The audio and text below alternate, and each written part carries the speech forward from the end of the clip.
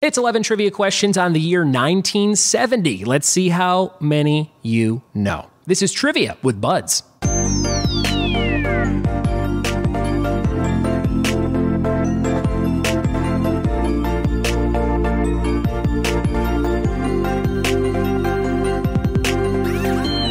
What it be, and welcome to another episode of the Trivia with Buds podcast. I'm your host, Ryan Buds. Thanks for checking out my show. Now in YouTube form, you can watch and you can listen and you can have fun playing along with your friends, your family, your coworkers. However you enjoy the show, it's up to you. But thanks for checking it out. Hit subscribe so you never miss a new episode every single day on your phone or on YouTube. That would be very, very cool of you. And if you want to help me out and do something that just takes you a couple minutes and helps the show grow quite a bit, you can leave an iTunes review. I would really appreciate that. And that helps get more eyes and ears on the show in a very quick and easy way. People have been leaving a lot of reviews lately where they mention they play with their families. So I've been trying not to swear, not that I swear a ton anyway, but I am conscious of that. So I'm trying to make sure that the shows remain family friendly. So if you're looking for something you can listen to on a road trip or on your way to school or work, hopefully this is that show.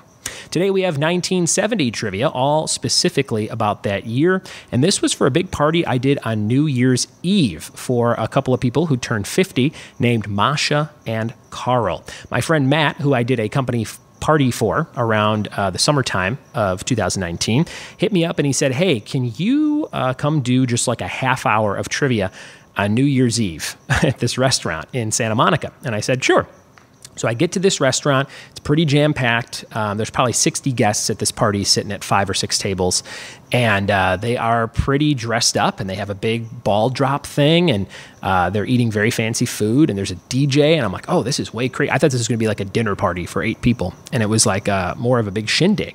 So when I first got to the party, I looked around and I'm like, that guy looks really familiar. And it was no other than Cheech Marin from Cheech and Chong.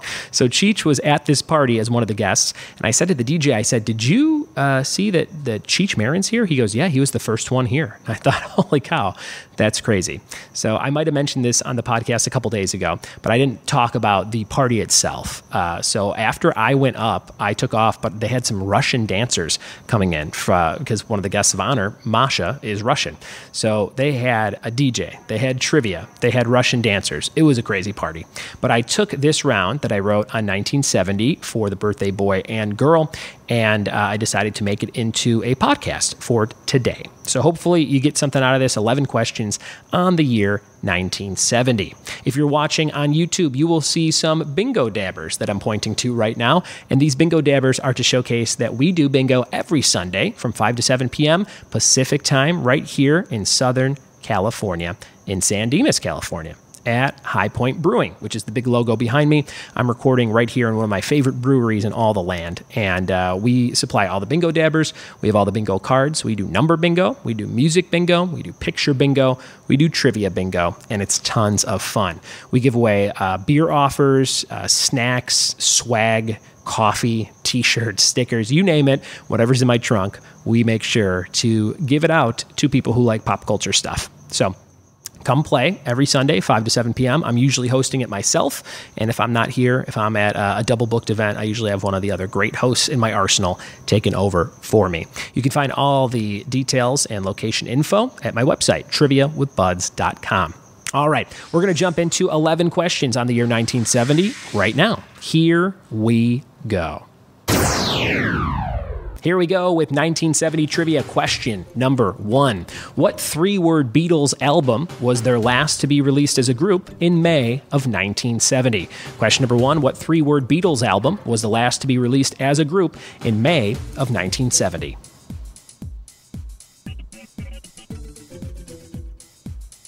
Question number 2, what president lowered the voting age from 21 to 18 in June of 1970? What president lowered the voting age from 21 to 18 in June of 70?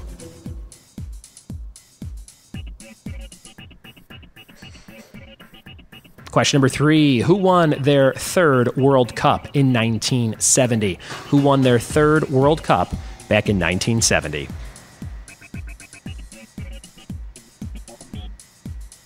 Question number 4, what popular war-related film of 1970 later became a hit TV sitcom? Question number 4, what show and film were that? Question number 5, what SNL star and writer of the memoir Bossy Pants was born in 1970? What SNL star and writer of the memoir Bossy Pants was born in 1970?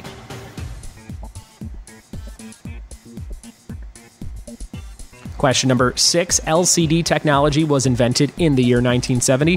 What does LCD stand for?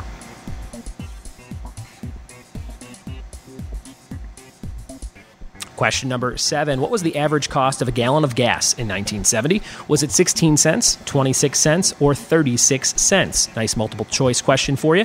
16, 26, or 36 cents for a gallon of gas in 1970. Question number 8, what baseball team with stinky initials won the MLB championship in 1970? What baseball team with stinky initials won in 1970? Question number 9, what feline-friendly Disney film was released in 1970? What feline-friendly Disney film was released that year?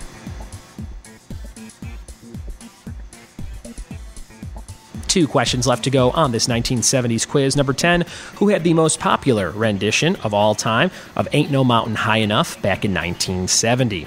Who had one of the most popular renditions of all time of Ain't No Mountain High Enough in that year?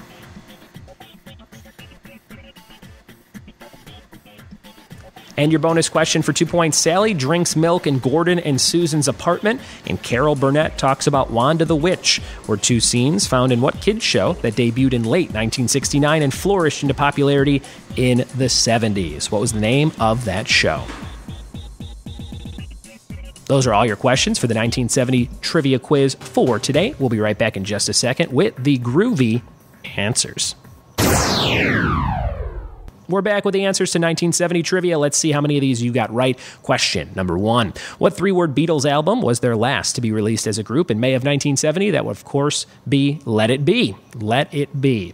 Number 2, what president lowered the voting age from 21 to 18 in June of 1970? That was Richard Nixon. Nixon was president then. Number 3, which country won their third World Cup back in 1970? That was Brazil. Brazil back in the Pele days.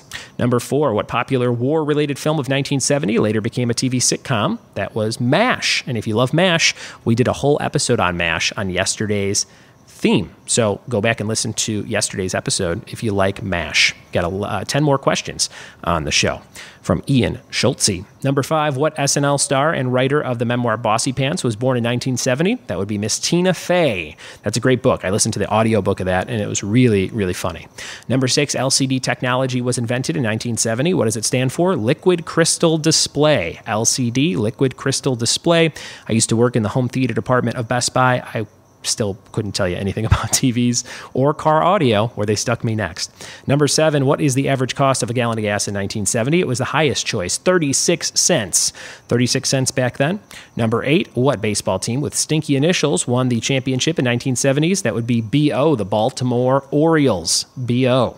Hopefully I don't have it right now. Number 9, what feline-friendly Disney film was released in 1970? That was the Aristocats. The Aristocats, I think one of the least entertaining of all the Disney animated movies, but that's just me. Number 10, who had one of the most popular renditions of all time of Ain't No Mountain High Enough in 1970? Miss Diana Ross.